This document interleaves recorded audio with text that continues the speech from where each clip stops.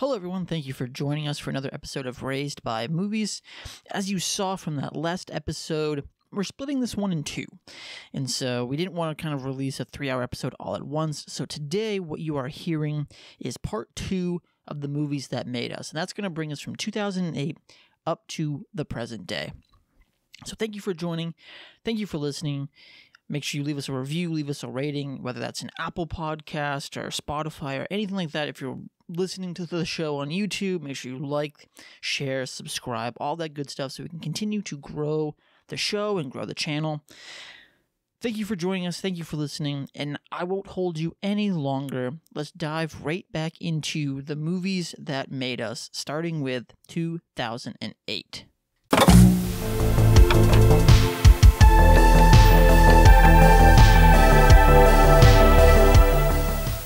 All right, 2008. Yeah, 2008.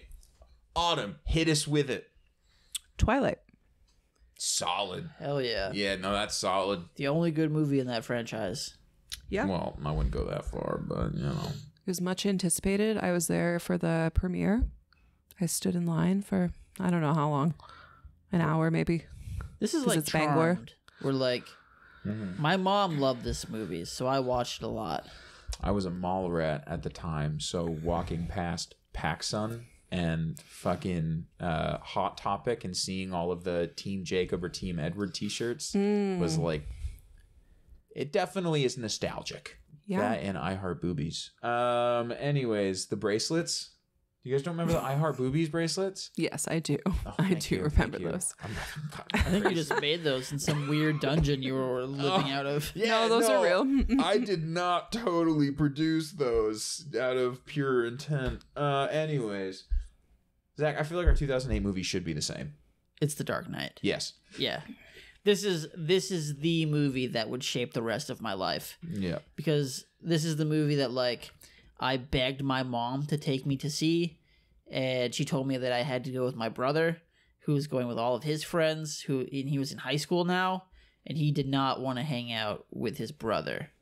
And I made him take me because I had to go see it. And this is probably the first movie that I remember, like, watching every single trailer and like tracking when it would come out and like counting down the days. I don't even think I saw Batman Begins before this movie, but like I was so excited for The Dark Knight, and then like watching it being like, this is movies for adults. This is what they do. And I don't think at the time that I truly understood like what Christopher Nolan is trying to do in these movies, but I remember being like, this is awesome. And the Benchwarmers, that movie is for children. I'm interested in adult movies now. I'm a big boy now. I am an adult. And this really kind of starts to like, I am going to go to the movies every weekend that I possibly can. It definitely was like a first recognition that there is actual stuff behind enjoying a movie because you like the movie itself. Like this definitely kind of thrust, at least what I recognize in you is like thrusts you into recognizing that there is more behind a movie than just like acting and, you know, a couple edited shots. Like this, it's more of an art than anything else. This is like, okay, this is what your life is now. Yeah. Like this is what you're gonna do. And this was like the start of like, I didn't just want to know like who was in a movie. Like I'm going to obsessively track every movie that comes out to try to find the next movie that would make me feel the same way that The Dark Knight does. Yeah. And it would be this endless cycle of like watching something and being like for probably the next 3 years, I would watch and be like, is this as good as The Dark Knight? Nope. Next. And like I would just like watch, then I would watch The Dark Knight again every couple of weeks. And like this is a movie that I don't even like that much anymore. Like that I have some genuine issues with, but it is impossible to deny like the impact that it has had on my life. It set like a super high baseline. Like, because you take issue with it, respect, I understand that. That opening sequence is still to this day the best opening sequence in my personal opinion that I've ever seen in any movie. It has a great balance of like a soft approach that reaches a super high peak And the shrill note that Christopher Nolan puts in there as soon as Heath Ledger takes off his mask is bone chilling. Like, it's just bone chilling. Do you have anything to add? Have you seen The Dark Knight? I watched parts of The Dark Knight. I was making out with my Bible camp boyfriend on a mattress while Jesus our friends would were on the not couch. have liked that. Jesus would have said, "Whoa, dude, why aren't you watching Christopher Nolan?" No, it was over the pants action. It's all right. Woo! So that was PG. the only time I've seen The Dark Knight. I feel like The Dark Knight is one of those movies That's the Heath Ledger one, right? Yes. Yeah. Okay. that has, like, this is not disparaging towards my wife, obviously, who I love dearly. But I feel like The Dark Knight is a movie that has reached people like you. Like, people that don't necessarily... What are people like me? People that that... sounds so condescending. That's why I said it's not, I don't mean disparage. People that... Like, no offense, No, but no, lots of like, offense. like, people that aren't like me, who like obsessively like care about these things. Like, The Dark Knight is one of those movies that reached the widest possible audience. Like, people that like watching movies but maybe don't care as much about them as I did in 2008. Like, it still managed to find those people. And I feel like movies like that are dead. I don't think there are movies that reach that kind of scale anymore. Well, I would say like movies of this quality don't reach that large a scale anymore. Like, Christopher Nolan is still pumping out movies that do that, but I think a lot of that is just based off name recognition and all that kind of shit. But like, this is one of those movies that has such a massive cultural impact. Like, Twilight was also one of those movies. Harry Potter, Lord of the Rings, like, this is one of those movies that spawned countless t-shirts of the fucking Joker face that says, "Why so serious?"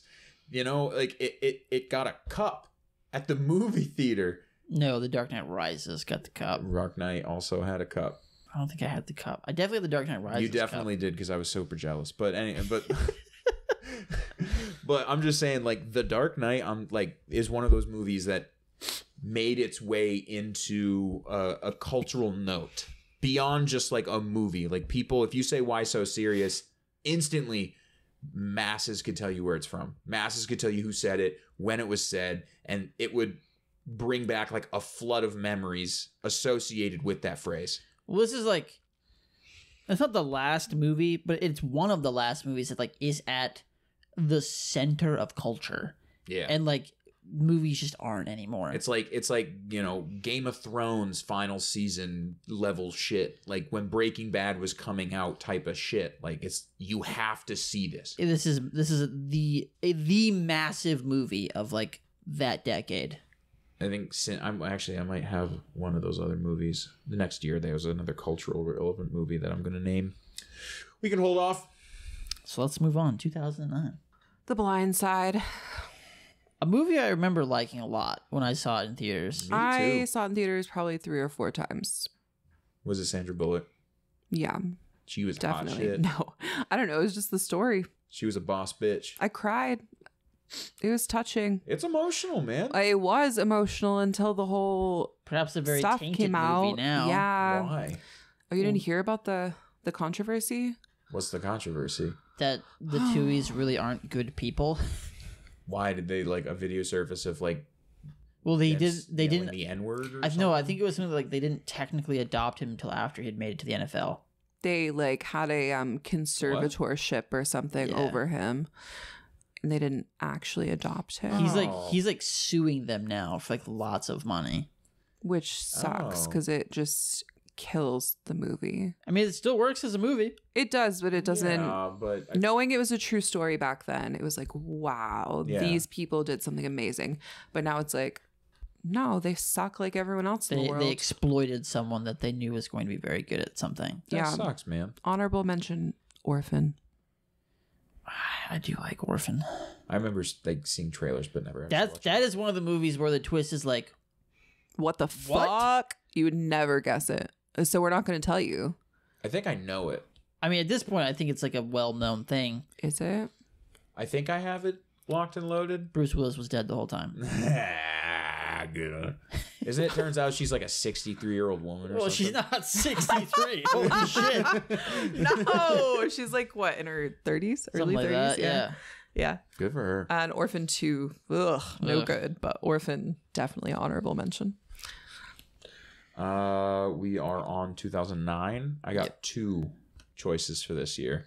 I have Avatar, because seeing that in those like the first, at least I remember the first huge like you got to go see this in 3D kind of movie that came out around Christmas time. It was in theaters forever, and I saw it like 3 or 4 times. And the second one, an also highly culturally relevant movie that definitely wouldn't fly today, Hangover. Yeah. I mean, I don't know. I think it would fly today. Probably. No, it wouldn't. They say I haven't seen it in a long they time. use a lot of different, like, I'm pretty sure in that movie, it could be like the second or the third one, but like Zach Galifianakis says the N-word. I love Zach Bradley Cooper Galifianakis. says a gay slur in the movie. Oh, damn. Okay. And Yeah. like, I don't know. I mean, like, I just remember Alan and his fucking baby Bjorn with the beard and the glasses was the Halloween costume to have that year. That's true. I saw so many Allens. I guess a couple other things. My honorable mention would be Inglourious Bastards, Yeah. which I think is an incredible movie, but like not really something that I really connected with until much later in life. It's because majority of it's in French. And I would say my other honorable mention is Knowing with Nicolas Cage. Such is an interesting a movie that I absolutely love. And is just like, it's like, it perfectly combines things that I really love, which is just like wild premises and Nicolas Cage. Your kid is really smart. We're going to take him for the human species to survive. But my actual movie for 2009 is Land of the Lost. Oh my gosh. Which really? which is one that I loved and that I remember watching like a lot. I saw that in theaters. I did as well. That's a solid And choice. like the Chaka stuff. Oh my and I gosh, just- Chaka, yeah. The fucking never trust a man in a tunic. I think this is like the world's introduction to Danny McBride, Yeah. who I love now. And I don't know, I think your comedy definitely comes from Happy Madison, and I think mine definitely comes from Will Ferrell. Like a movie that we didn't mention at all, which came out in 2008, is Step Brothers. Yeah. That was a hard one to leave out. But Plus, when I might not have reached that year yet, but Tropic Thunder? already it would have happened. Ugh, I didn't even consider that one, unfortunately. 2010. 2010. Oh, I was just looking into this. I had Easy A. That's a But good I'm- movie. well, that was Emma Stone's Yeah. big breakout. I'm torn though because it's Also- kind of a funny story. Came out that year, which is one of my favorite books. But I put Easy A. I think I've seen Easy A more. I think that's something I watched over and over and over again. Ooh, Because it's hilarious. Feel this music for it. Oh yeah. Pocket full of sunshine. I got a pocket full of sunshine. It's so good. The whole movie is just hilarious. Amanda Bynes is great in it. I love Penn Badgley. Amanda Bynes. Okay, well, back before she had her psychotic break, Back when she didn't look like Dog she the Bounty was Hunter. perfect in that. Yeah, that was just a funny movie. The scenes between the parents and Emma Stone and her little adopted brother. Stanley Tucci is the funniest part of this movie. Yeah. Stanley Tucci kills it. It's very funny. There was a genuine like emotional scene in there that like I genuinely felt emotion with her. It was like when she's in the confessional. Was it right? Like she got into a confessional booth with Fred Armisen's character. Yeah. Yeah, like I remember watching that and genuinely getting a little like teary-eyed. Like I remember thinking to myself in that moment, like, dang, she's a fucking good actress. Emma Stone's a solid actress. Yeah, she is. Anyways, 2010 movie. I also have two. First one, I'll just mention first. Grown Ups. Yep. I love Grown Ups. Did you see that one coming? It did. Yeah. Mile away. And my second one, this is like this was another awakening, but it awakened me to a specific aspect of movies. Sexual awakening? Yeah, no, I don't know what it was. Jesse Eisenberg got me off, dude. No, Social Network. Yeah, the Social Network's fucking incredible. It awakened me to music in movies. Like, I'd recognized sounds and stuff that elicited certain responses, but as far as music goes, this was what brought me to a point where I thought, you know, I'm feeling something separate from movies with music, but I'm also recognizing that coupled with visuals just adds a whole nother dimension. And from that point on, since 2010, I have been listening to movie scores just on the regular because it connects with me beyond my connection to the movies itself. Like it elicits image, it makes images in my head, and it is just transcendent beyond movies itself. Scores are in a class of their own as far as I'm concerned with film. There was this weird thing that happened to me in 2010 where for every single day for like 2 months straight, I would come home from school and watch Clash of the Titans. And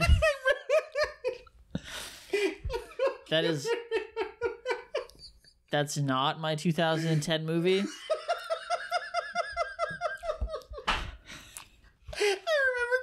To your house once and you being like, dude, let's watch Clash of the Titans, and I remember being like, no, dude, I don't want to watch that, and you being like, dude, come on, sit down and watch it. I was like, fuck no, and you got pissed that I wouldn't watch Clash of the Titans with you.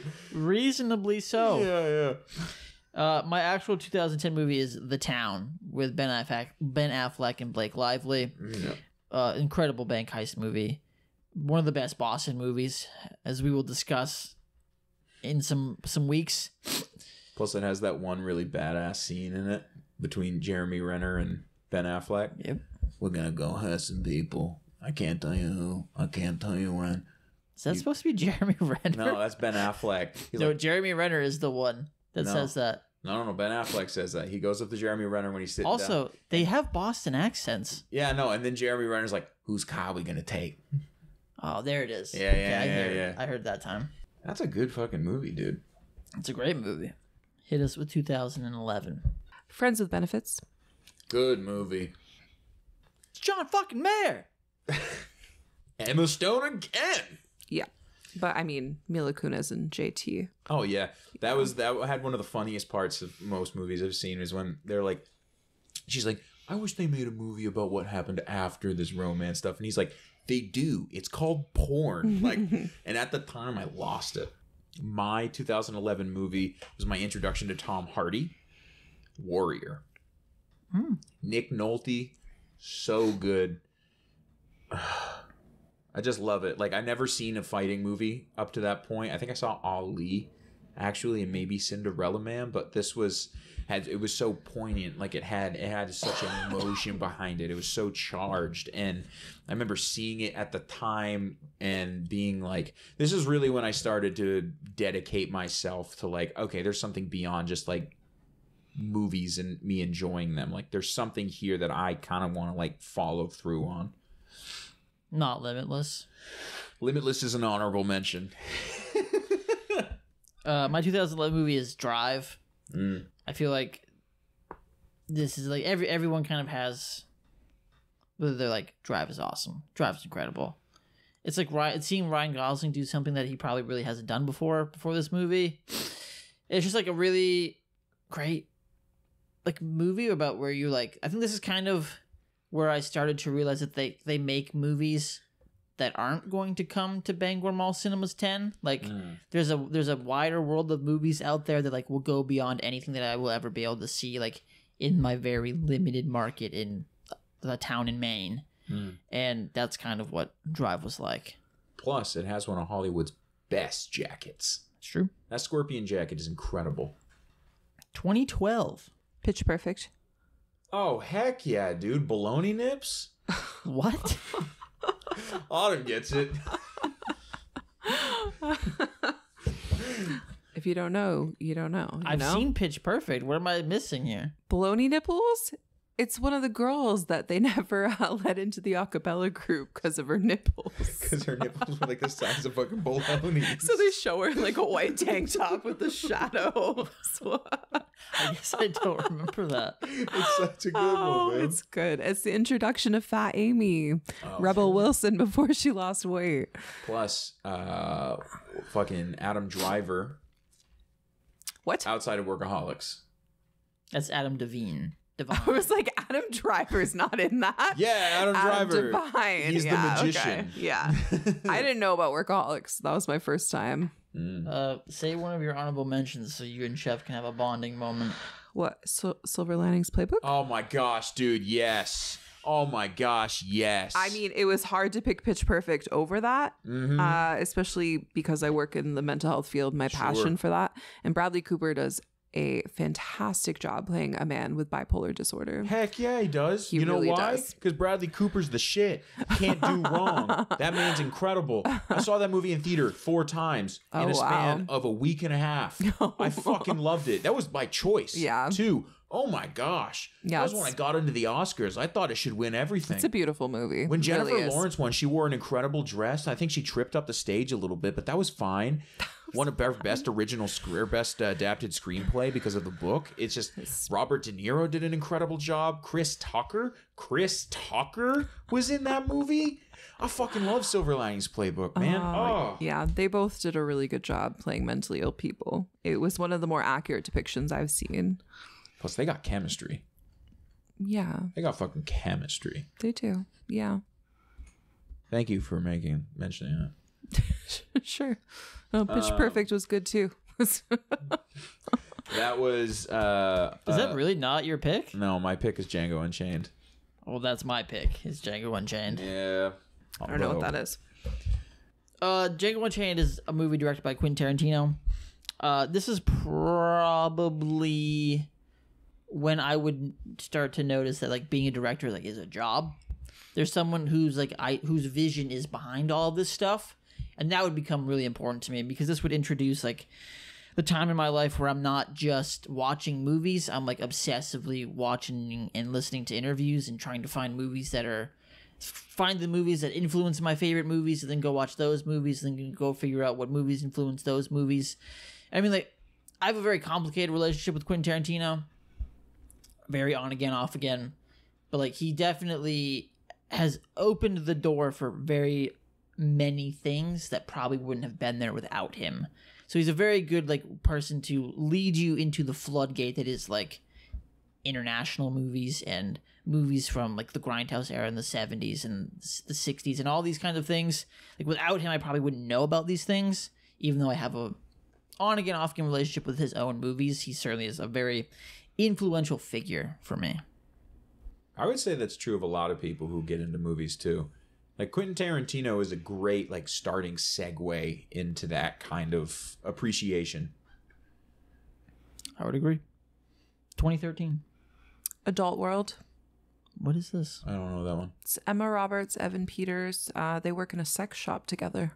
Heck yeah. Emma Roberts is an aspiring poet. Rest in peace, Dirty Daves.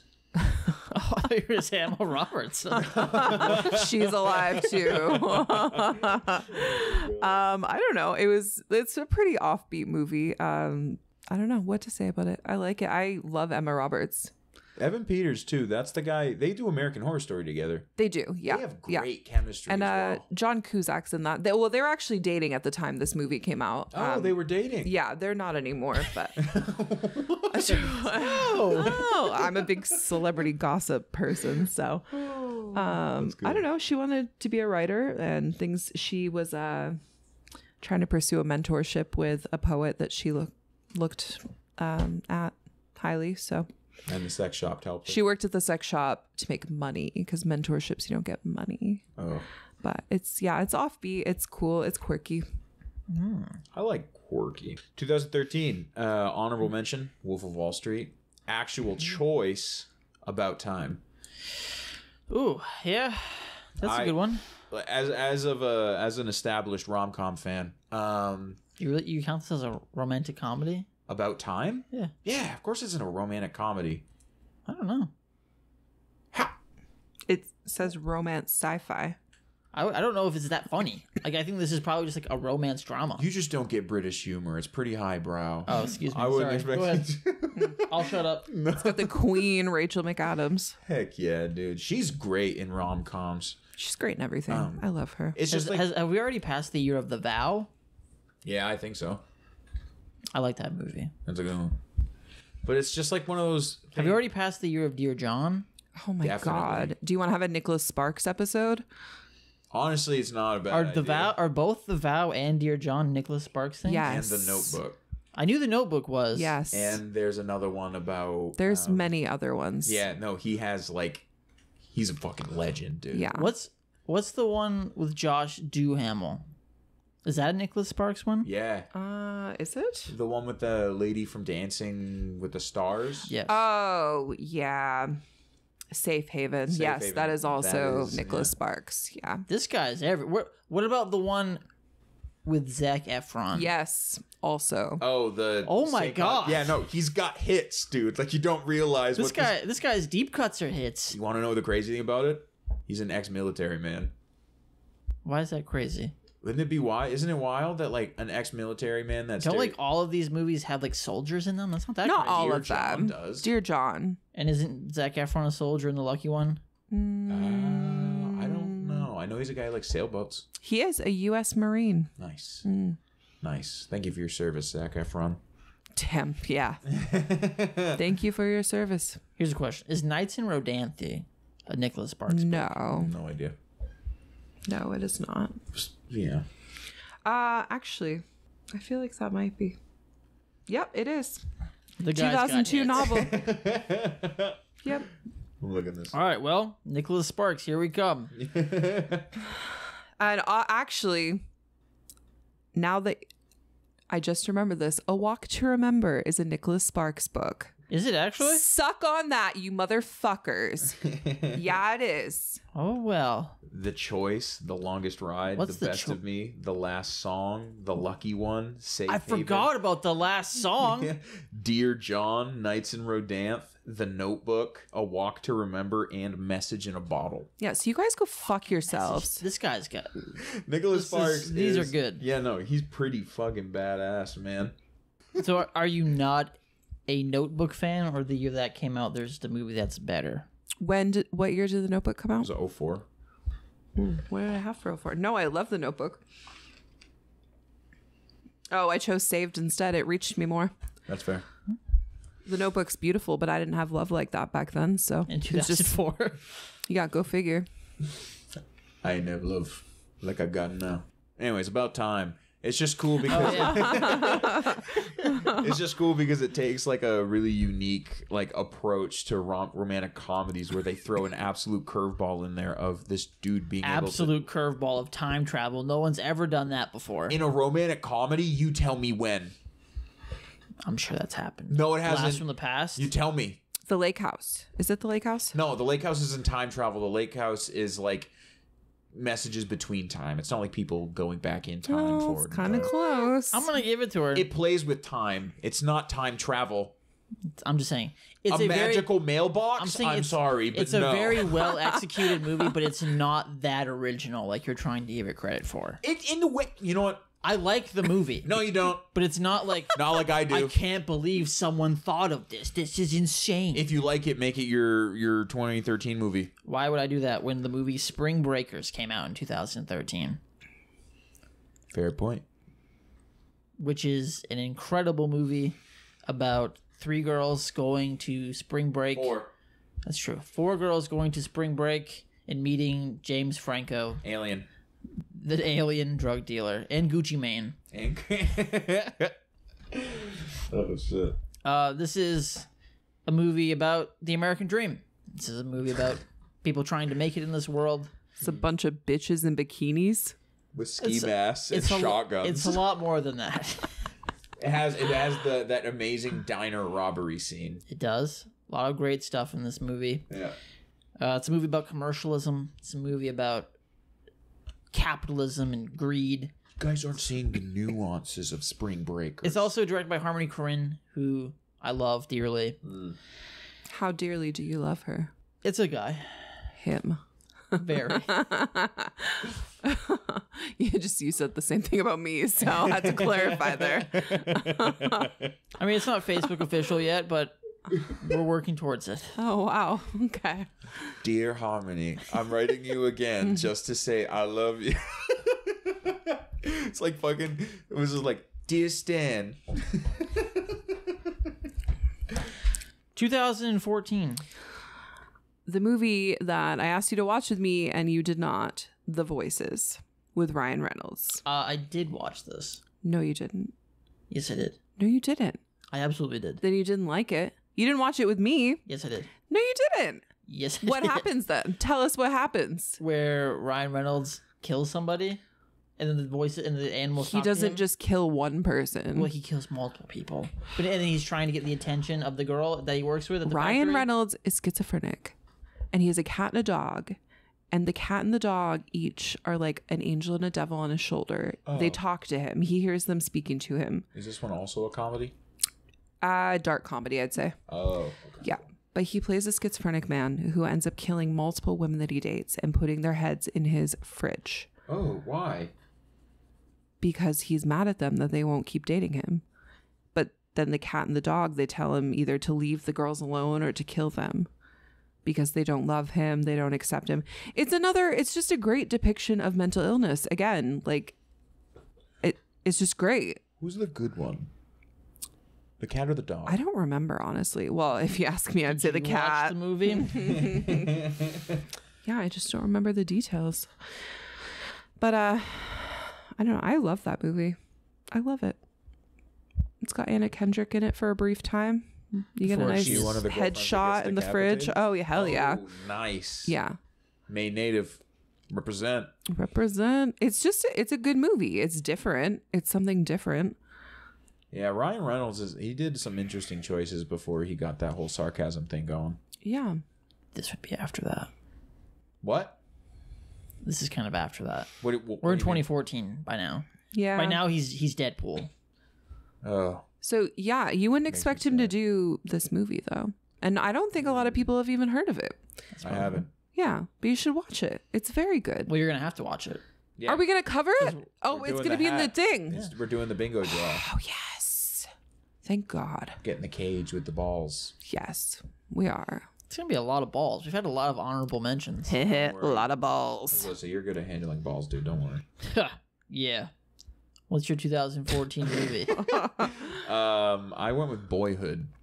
Yeah, There was a lot of hitters this year. There was a lot. 2014 is a heat. good year. Yeah, it was. Fucking, it was this Interstellar, and there was one other movie that I'm not gonna say because I think it's what you probably chose. Probably. But I remember hearing what the concept for Boyhood was and being absolutely blown away. The idea that somebody. Are you familiar with the concept of Boyhood? Never heard of it. You can go. Tell us. So, Boyhood is a coming of age movie where they let the actors age in real life to film their portions of the movie. Very cool. So the kid that you see at 5 years old is the exact same kid at 17, just they filmed the things 12 years apart. Wow. But like they filmed it with the technology that they had at the time, so beyond just the kids aging, you also see the quality of film age with them, which I thought added something so fucking extra to it. That plus an incredible original song for it. Richard Linklater knocked it out of the fucking park. Ethan Hawke knocked it out of the park. The kids' acting gets a little rough towards the end, but overall, it was just a reach for the stars that I personally, as a movie watcher, would have never thought possible on that scale, and I am so glad that I got to watch that movie. My 2014 movie is Whiplash. Yep. One of the greatest movies of the last 10 years, last 25 years. Last ever years. I love this movie. A movie about determination, how far you are willing to push yourself, even if it's to very like unhealthy lengths. To Oh, you achieve- had me watch this. Yeah, to Okay. achieve what you want to achieve and get out of life. It's a great movie. It's a great movie. Also, J.K. Simmons. Ooh. Ooh, Papa. Not my tempo. Were you rushing or dragging? 2015. We're almost there. The Duff. Ooh. Yeah. Is that designated Ugly fat friend. Nothing you would like. Not a movie you would like at all. You weren't a Duff. Mae Whitman. You wouldn't know. Wow, that's yeah. I was Zach's Duff. I mean, like I remember this movie coming out, but I never saw it. Well, it was highly relatable, especially in 2015 when my best friend was a very skinny girl with perfect teeth and long brown hair. She always got hit on at the clubs and everything, and I watched this movie and I was like, shit. I am truly the designated ugly fat friend. I am the friend that's around to make her look better. And I really did think that in 2015. What do you have to say for yourself, Zach? Why is this my fault? You piece of shit. Because it's like, it's a storyline that's so true, especially when you're younger and in high school. Oh, so you acknowledge his existence. This is not what I'm saying, but I'm saying like, yeah, this is a thing that happens. Yeah, it is. Yeah, because of society and the way we look at people. True. Fat is bad, skinny is good. So I was the ugly fat friend that followed this hot skinny girl around. And that's the same for Mae Whitman in this movie. Although she ends up getting the guy in the end, which is fantastic. He's a hottie, by the way. He's super hot. Bella Thorne's in this briefly. She's a stupid bitch. I can't stand her, but she is in this. Redheaded Bella Thorne. She's from the Disney Channel originally. The shot where they get the American flag upside down and they twist it. Oh, yep. Yeah. Yeah. It's funny how I couldn't think of the name, but I can remember that. Assassination Nation. Yes. Oh, yeah. I remember that movie. Great movie. Yeah, Bella Thorne's a terrible actress, though. True. She should stick to porn. See, that's what I was trying. Make a lot of money doing that. That is who that is. She's like a porn star. She's from Blended with Adam Sandler. No, and she's Drew actually Barrymore. not a porn star, but she might as well be. If you watch her TikToks, she's something else. Terrible actress. She's of Blended fame. Yeah. Oh, Drew Barrymore. Adam Sandler. Yes. Yeah. Anyways. This movie, like 2015, my 2015 movie is the only movie that I've ever seen that's made me cry. I felt a lot of emotion with this movie. It was Inside Out. Oh, the cartoon? The Disney one? Yes. I never watched that, but I heard it was really emotional for a lot of people. Bing Bong. No, you got to watch it in order to understand. I've never watched it, but you will understand how sad it was because I hate you. Why? What, dude? That's a fair movie choice. I really did hear that was emotional. Bing Bong fucking got to my core. I know. Okay, I know what I've done. Just let me have this. I'm glad that you were sharing this with us. Yeah. I feel like there's very emotional moments in that movie, and you're like, Bing Bong. And I think that's not your fault. Yeah. That is Pixar's fault. That like just you having to describe that like undercuts the emotion of the entire movie. Where you're like, man, it's very emotional. This kid has to go through all these things. You're like, oh, what was a very sad part in the movie? And you're just like, well, Bing Bong. And like, it has to appeal to its audience. Bing Bong its is target the audience acknowledgement to the collapse of innocence. Oh, damn. It equates to that because you have all of these emotions that need to still move on, but then a childhood that is encapsulated in this elephant being of an imaginary friend, and he goes on to be forgotten.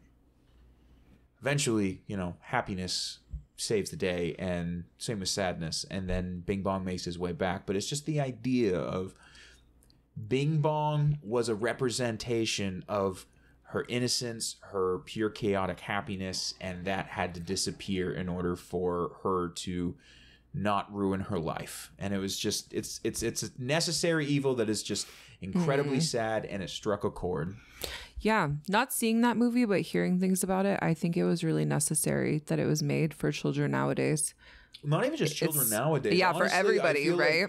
I just feel like it's one of those movies that has enough I want to say, like, you know how like Pixar movies, like adults watch them and they pull stuff from it that kids just don't, but it's like made that way. Yeah. Like that's something that Inside Out gave, like something very important Inside Out gave to older audiences. Yeah. I'll have to watch it. Me, bitch. My 2015 movie is the horror thriller directed by Jeremy Saulnier, Green Room. about a band course that it gets stuck in a room and tormented Oh, by neo-Nazis. God. That was the worst. This is an incredible movie. No, it's not. I love it. It's the worst. It's so long. It's not even that long. Right. That's my point. Boomers. Well, moving right along. 2016. Oh, my God. Me Before You, starring Amelia Clark. Me Before You. Me Before Was You? that the one about the guy who's paraplegic? Yes. Yes. Is this Nicholas Sparks? No, it's not. No. But it is beautiful. I know that the only thing I know about that is the fucking bumblebee tights. Yes. Yeah. It's basically, it's not about assisted suicide, but assisted suicide is a part of the movie.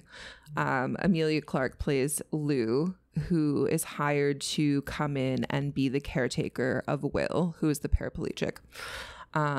He's a curmudgeon like yourself, Zachary. But because he's paraplegic, Like this guy already. he used to be a very prominent businessman. He was engaged. He got hit by a motorcycle, became paraplegic. But Lou wiggles her way into his heart and they fall in love. But his plans for assisted suicide do not change. So she goes to Switzerland with him and he spends her last days with him. That's so sad. It's super sad and beautiful, and their characters are just awesome. Amelia Clark I fell in love with her in this movie. This was before Game of Thrones. Was it? No? Okay, it was before I saw Game of Thrones then. Either way, I love Amelia Clark. Good name, too. Yeah, well, she's like British or something. Scottish. Australian. She's foreign. She's got to be from like Zimbabwe or something, right? She's got the accent. 2016, I have 2 movies this year. First off, La La Land. Yep. Oh, yeah. Secondly, I love this movie, and Zach actually introduced it to me. Everybody Wants Some. It's a great movie. It is not just a great movie, it is the ultimate hangout movie. It is the ultimate casual viewing, because all you're doing is enjoying a group of people that I find is impossible to not like. That's true. My runner-up for 2016 is Moonlight, a movie examining a male's life as he grows up and like is being confronted with who he is versus who he thinks he ought to be. And like it's kind of told in 3 sections where you have him as a kid, a teenager, and then an adult. Great movie, but my actual movie, a devastating movie from this year, which is Manchester by the Sea, which is just it's not an easy movie to sit through. It's devastating, but it kind of shows you like that movies can make you feel something for people that are imaginary and aren't in front of you, and you can develop an actual like connection with a character over the course of 2 hours that makes you feel something and feel alive for once in your life.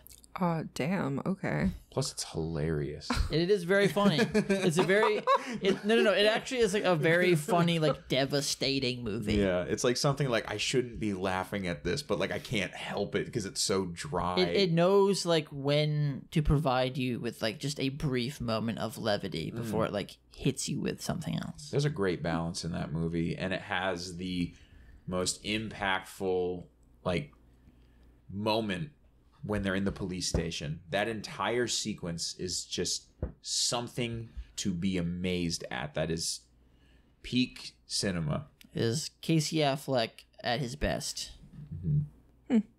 I remember seeing that in theaters with like a group of people. Like I saw it. It's a weird movie to watch with a group because you're just like, it's a weird thing to do to somebody else.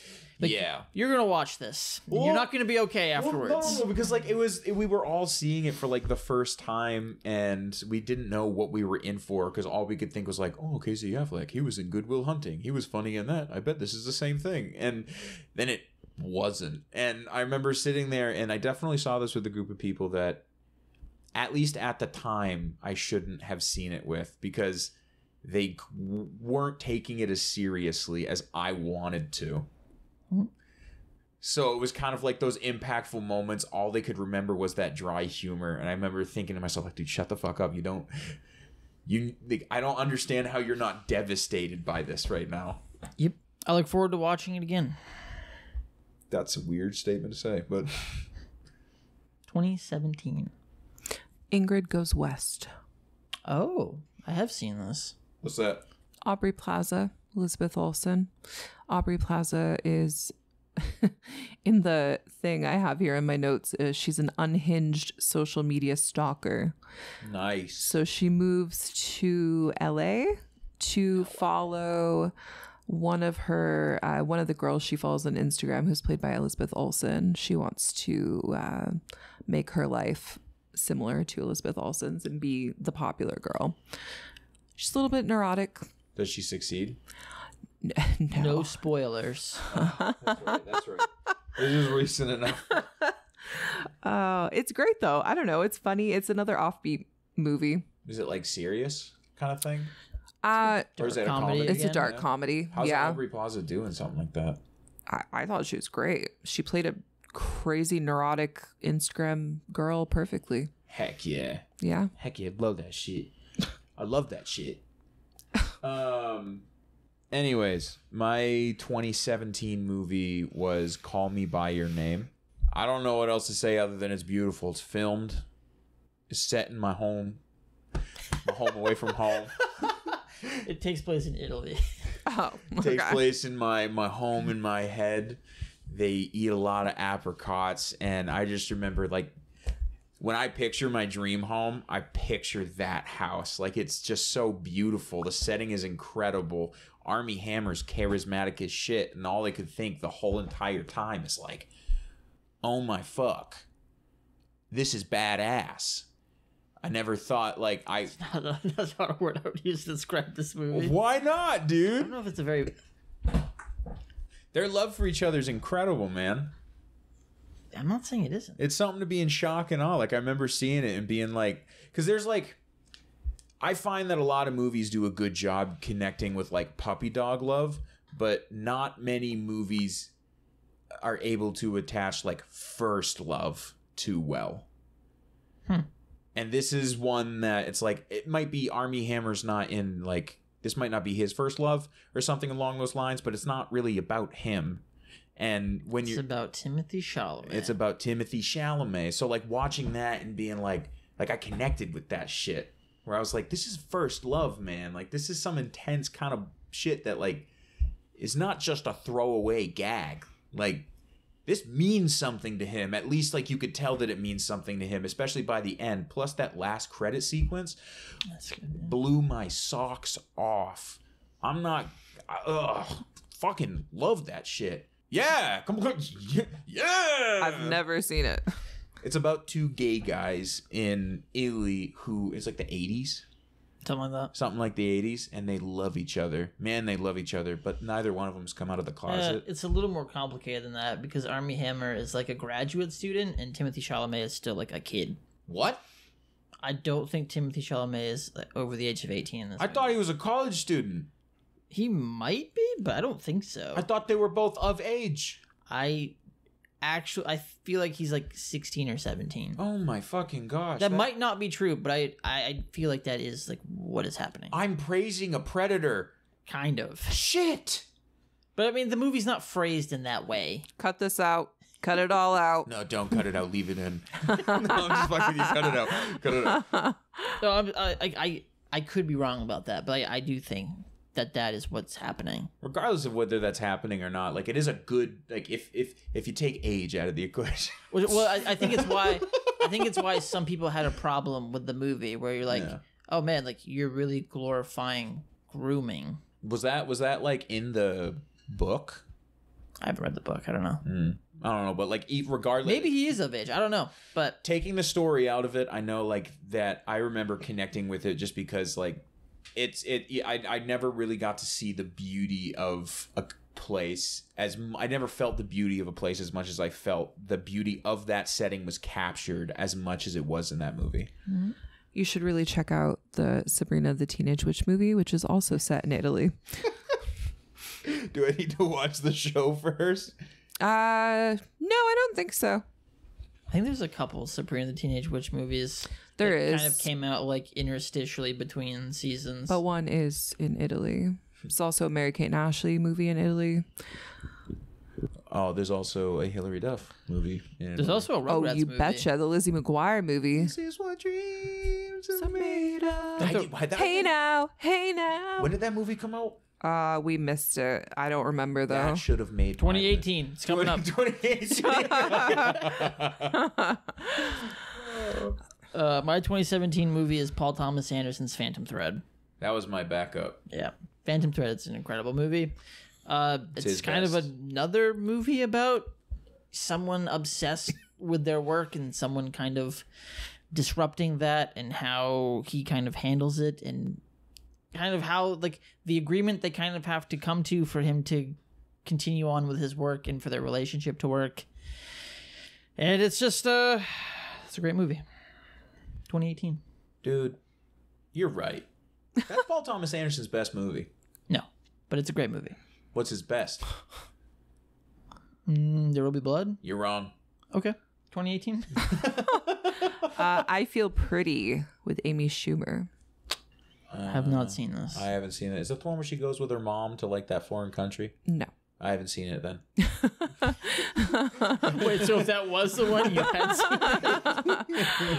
No, she hits her head on a bike in a cycling class. So she's like the Duff in the movie at the beginning of the movie. She hits her head on this bike in cycling class and she like faints essentially and wakes up and thinks she's the most beautiful woman in the world and walks around with that confidence when nothing has changed about her. She looks exactly the same. It's basically a movie about how it doesn't matter how you look. If you emanate this confidence and love for yourself, then you'll go far. I love myself. It was a big part of my getting to love myself story. My No, self-love that's story. solid though. It's got genuine connection to you. That's awesome. Michelle Williams is also in it. I do like Michelle Williams. I like people named Michelle. Generally speaking, across the board. I don't know if I'm willing to go that far, but My mom's middle name is Michelle. Oh, that's a middle name though. Middle names don't count. Okay. My 2018 movie is by far my favorite score of all time. If Beale Street Could Talk. Mm-hmm. It's such a good movie. And it got It's a great gypped. movie. It got gypped. Got fucking gypped. no, it didn't. How? Oh, You know sorry, what won you're the right. score? It lost to Green Book. You're right. Not even just lost to Green Book. You know what it lost to in best score? Black Panther. Didn't deserve the score, Zach. Barry Jenkins knocked it out of the park. He didn't make the score for the movie. He was in on it. My runner-up for me for 2018 would be First Reformed. Paul Schrader's First Reformed. A movie about a priest grappling with how the world is changing and if this world is really even like worth saving. But the best movie of 2018 is Mandy. This is a great kind of like revenge thriller that's kind of a lot more than that, but at the same time isn't. And stylistically is one of the most interesting movies to be released in the last few years. Nicolas Cage has a great performance in it. Plus, it has a great score. And that Great score, great visual style. Oh my gosh, dude, that scene where the guy has like a face kind of like superimposed on his face is unsettling. That's true. And we'll move on to 2019. I had Fighting with My Family. It's a very enjoyable movie. Never saw it. No? It's based on a true story. It's about wrestling. Oh, never. Vince Vaughn. Yeah, No. well, Vince Vaughn is a very small part of Oh, I it. was gonna say. So he's a very small part of that Dwayne movie. The Rock Johnson. There you go. Yes. Yeah, yes. Vince Vaughn's in it too. Florence Pugh. Yes, Florence Pugh. Yeah. I don't remember Vince Vaughn. in Vince this Vaughn's the movie. coach. Vince Vaughn's the coach. Dwayne The Rock Johnson has a cameo at the end. Yeah. He's got the fat guy from Hot Fuzz. Nick Frost. Him, yes. Yeah. Respect to him, dude. He's good. Like, he's a surprisingly good actor. I like that movie. Yeah. I had a small amount of time where I really liked wrestling. Because the guy I was hanging out with, so we watched it all the time, and this movie came out and I was like, yeah, this is pretty cool. I like it. It's fun. Yeah, that's all though. It was that or Booksmart. I love Booksmart. Yeah, I couldn't really remember Booksmart. I have to watch it again, but I remember liking it. Okay. Yeah. 2019? Oh shit, Parasite, dude. No question. Yeah. I had a feeling. It was gonna be Parasite or it was gonna be Knives Out.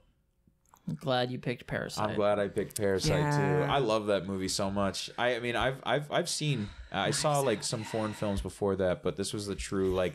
I've seen some foreign films. I've seen some of those subtitled movies in the past. I've read some of those pictures. But this was the first one that I saw where I was just like, oh shit, there's like stuff beyond what we have in the US. Like I've seen them, but none of them have really struck a chord with me quite like Bong Joon-ho, his Parasite movie. Yeah, I know the director's name. If I hope I got it right, I may not have. Hope I did. Apologies if I didn't. But anyways, Parasite knocked it out of the park, and it has one of the best twists I've ever seen, and I've never gripped my seat just like in fucking panic more than this one. Like it's clever, and I say that this movie is like two different movies in one, so you can enjoy it on like two different levels. Like it's that good. And at the time, that was just something that I really appreciated about this beyond just bringing me to an international scene. But it expanded my appreciation for movies more than any other movie probably in the past like 5 years, outside of If Beale Street Could Talk.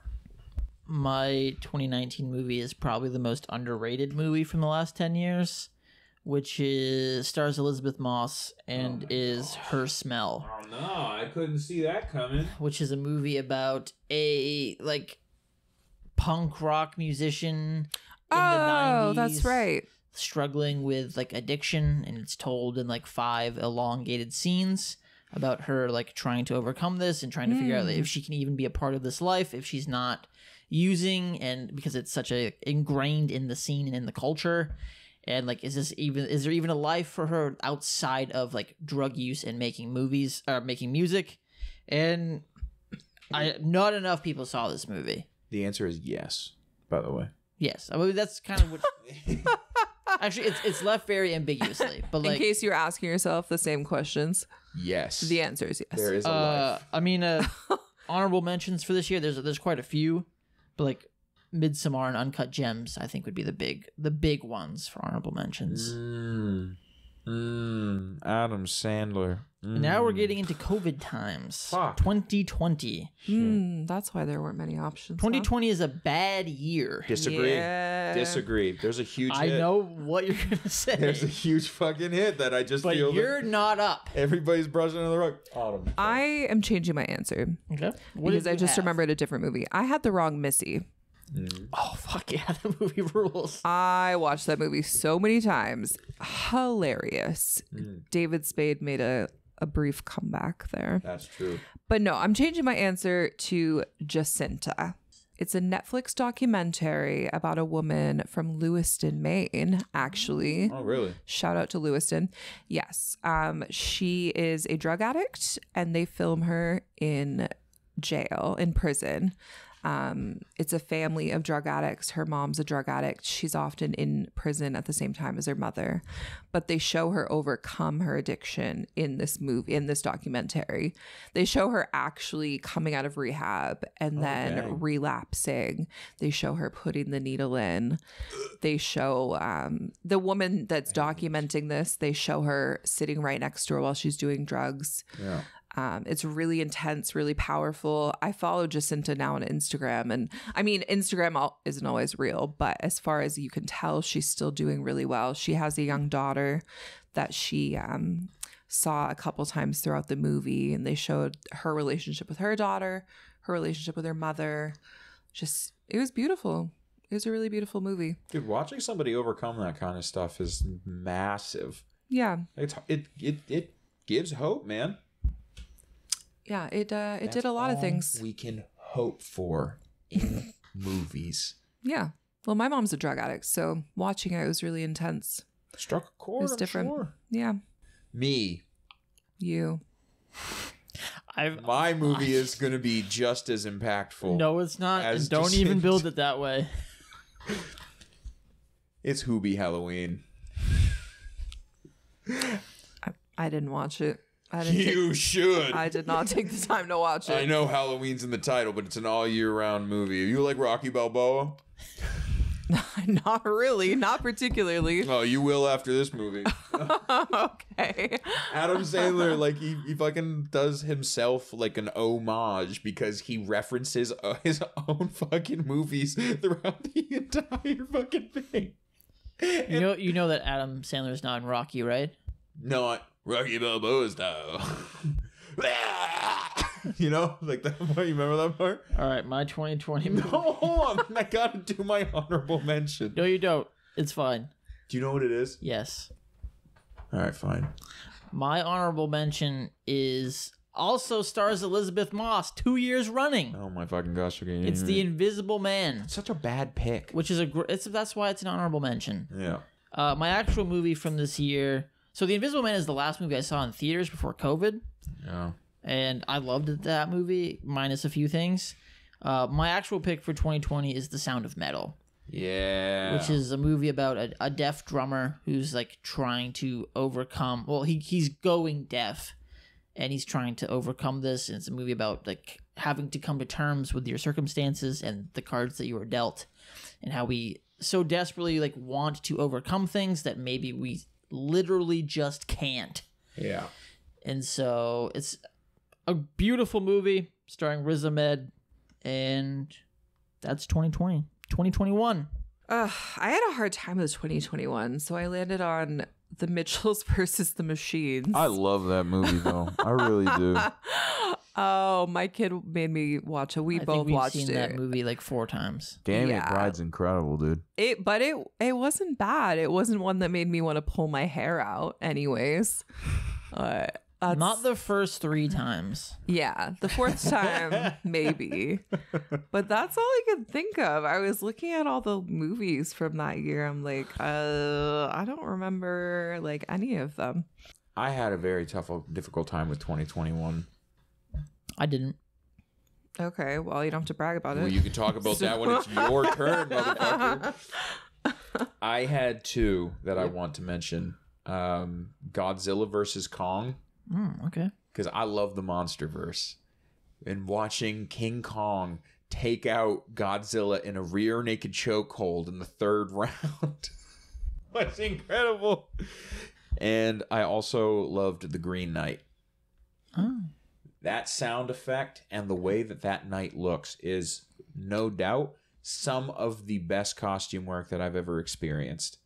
The booming sounds really just you know, like it's just kind of like makes you want to go cross-eyed and do the whole like thing.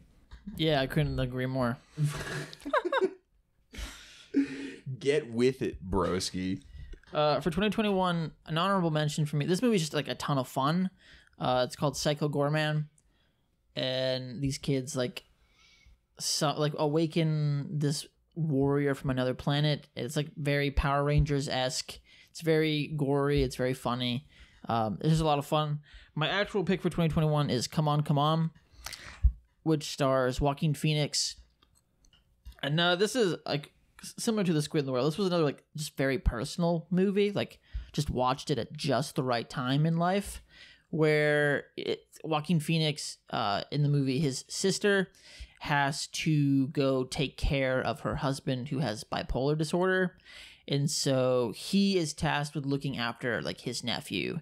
And it's about like a man who is like used to kind of being on his own, like having to step in like to this role of being like a father figure for a child. And it's about like, yeah, you can never really be ready for something like that. And it's like about like how being a parent may not always be something that like you want to be, but like it has a very like realistic look at being a parent and how like sometimes it's like difficult, but it's also like the most rewarding thing that you could possibly ever do for somebody and for another like human life. And like Joaquin Phoenix is kind of coming to these realizations as he takes care of his nephew throughout the movie.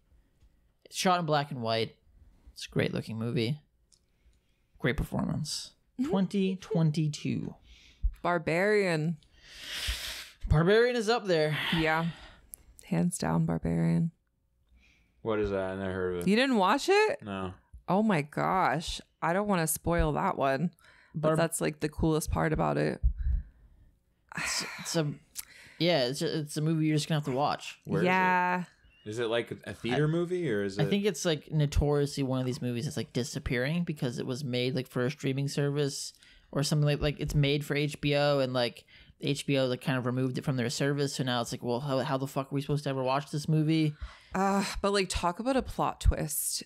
I mean, what it says, it's about a young woman that goes to an Airbnb and discovers another person is already there.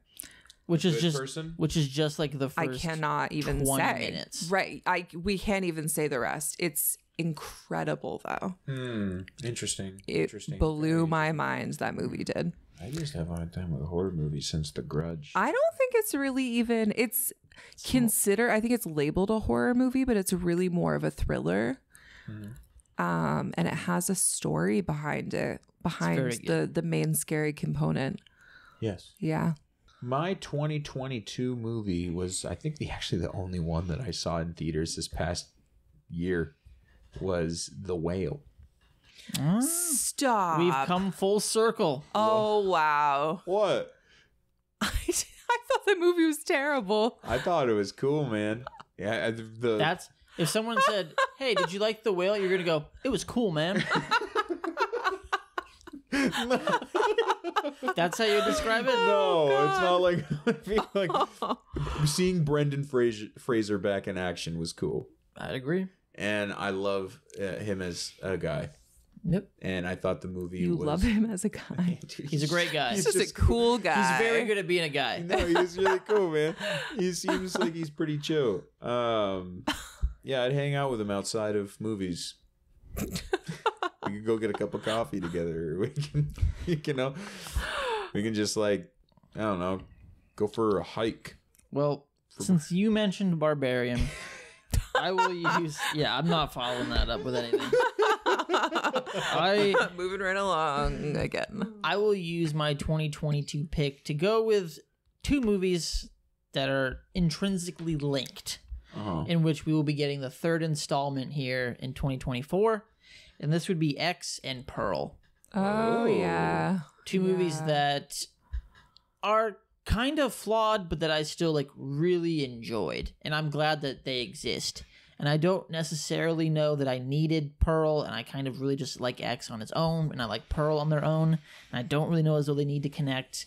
I don't really know as if this needs to be like a trilogy of movies, but that's the world we live in. And so I liked both of these movies, even though if I don't really like the somewhat forced connective tissue between the two of them. But yeah, still very enjoyable, watchable movies. I would like to watch Pearl again. I think I fell asleep halfway through that. X was really good. I think halfway through is very generous. Oh, okay. So at the beginning of Pearl, but I did watch X and I thought that was really good. All right. That is 2022. As we are recording this, 2023 is wrapping up. But we can go around. Are there any movies from 2023 that it's too early to say that they've had an impact on you, but any movies that you think could leave some kind of impact on you? I am going to go ahead and say, I didn't think I would choose this, but No One Will Save You. Oh, yes. With honorable mentions to Knock at the Cabin and Please Don't Destroy the Treasure of Foggy Mountain. You should watch that movie. You would love it. It's Funny. hilarious. It's funny? It's so funny. Who is it? It's three SNL random guys. dudes. Are they from SNL? Yeah. I thought they were three random dudes. That sounds cool. It's hilarious. But No One Will Save You was really interesting. I wasn't sure that I liked it at first, but thinking back, I don't know, the way it ended was pretty cool. And it was silent, which was different. It's really the first alien movie that enticed me, which is controversial to say. I know there's a lot of alien movies out there, but A few. Yeah. A few. Chef, anything from 2023? 80 for Brady. Fuck yeah, dude. That and Fortnite. Fortnite's not a movie. I will be editing that out. You don't know the lore, Zach. oh my God. You have seen a work of the master, and you're not even gonna mention it? I'm not gonna say Killers of the Flower Moon. Any movie then that you'd like to throw up that came out last year, sorry. Fine, I'll say Killers of the Flower Moon. Did you actually enjoy that movie, or are you just saying No, it? I enjoyed it. It's just, it's not something I'm gonna really take with me. Like, it wasn't that memorable of an experience. So not at all what The Exercise is asking you to do. No. Oh, it's like I didn't see anything this year that like actually stuck out. Granted, this year has been a little bit of a down year for movies for me, but like even just like generally speaking outside of that, I didn't connect with anything this year in a larger capacity. At all? At all. At all. Like that, and that's not because I didn't want to. It was just like nothing truly stuck with me. You haven't watched enough movies then. Apparently not. I would say Play a lot of Fortnite. My God. that's your problem. Sponsored by Fortnite That's wish. why and a bunch of 10-year-olds. Thank you. you're too Epic busy Games. grittying on people instead of watching movies. Ain't nothing wrong with a good chug jug on the weekends. You're in fucking Tomato Town instead of watching. Some movies I would say I probably will watch again and will stick with me would be The Killer, David Fincher's movie from this year, starring Michael Fassbender. Did I watch that with you? Yep. Oh, shit. And probably, I mean, I could throw a couple out, you know. Throw them out. Throw them out. The Holdovers, starring Paul Giamatti, which is an incredible movie. Dark Harvest is a movie that is going to be The like Killer. is Okay. really good with some really awesome practical effects that seemingly like is just going to get lost to a streaming service, and like nobody's going to see it because I haven't seen anybody talk about it, and it's a really good horror movie. Another one I would throw out is Bottoms, which is probably the funniest movie I've seen this year, where the two girls like start that self-defense class like to meet girls. Oh, yes, I I've heard of that. forgot about that. That I've was heard of them. kick-ass, actually. That was really funny. Yeah. I like girls. It has Marshawn Lynch in it, but Oh my God. that brings us to the end of this episode. Anything else you guys need to throw out? Any movie from any year that we've been alive? So many. Anything so many. to throw out? From I'm any just- movie We're that just going to yell out movies. since we've been alive. Miss Congeniality. Okay. That's a good one. She's All That. Drive Me Crazy. Never Been Kissed. Girl Interrupted. The Ever- Princess Diaries. Save the Last Dance. Josie and the Pussycats. I'm surprised Save the Last Dance did not get said. What did I say? Oh, I said My First Mister. But 2001 was really dedicated to glitter, so Emperor's New Groove. there's a lot of good Emperor's New movies. Groove. All right. I Ha, didn't, Good Burger. Sorry to Perks interrupt. of Being a Wallflower. Yep, that was one on my list. I didn't mention The Lincoln Lawyer. Ew, name something better. Okay. Nick and Nora's Infinite Playlist. Yuck. Every Naruto movie. And that's where we end this. Wait, The Sister to the Traveling Pants. 1, 2, and 3. Okay. Oh, all three? Hell yeah, I had all the books when I was younger. Well, There's nothing like a sisterhood. that's the perfect place to end this. There's nothing like a sisterhood. You heard it here first. If you think about it, we're all just one big sister. Like the Yaya true. sisterhood. That's true. Yeah, Like salmon fishing in the Yemen. you lost me there. Anyways, thank you for joining us. Thank you for being here. If that sounded like a lot of movies, that's because it was. But hopefully you now have a better understanding of who we are as not just moviegoers, not just people who love this, but also who we are as people. Love us or hate us, we are who we are. Thank you for listening. Thank you for being here. Make sure you leave us a rating or review. You get in touch with us. Let us know the movies that define who you are as a person. Maybe we will even read them out on the show and add them to our own pool if we like them. And until next time, keep enjoying good things. Stay safe out there. Goodbye, everybody. Good night.